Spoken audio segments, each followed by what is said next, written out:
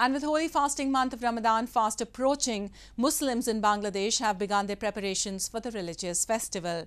However, residents in capital Dhaka said the prices of essential goods, including fruits, have started to spiral, affecting their preparations.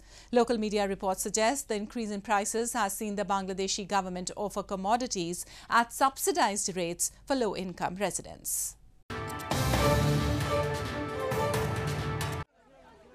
Local residents in the Bangladeshi capital of Dhaka said the prices of essential goods had increased on Sunday, affecting preparations for the upcoming holy fasting month of Ramadan. The increase in prices has seen the Bangladeshi government offer commodities at subsidized rates for low-income residents, according to local media outlet The Daily Star, quoting Commerce Minister Tipu Munshi. Crowds of people were seen chasing after a government truck on Sunday.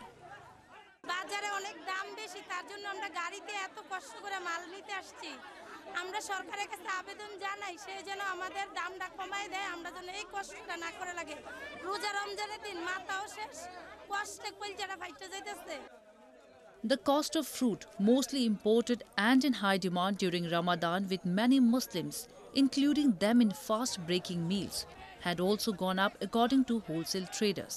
One attributed the rise in prices to the soaring global oil prices.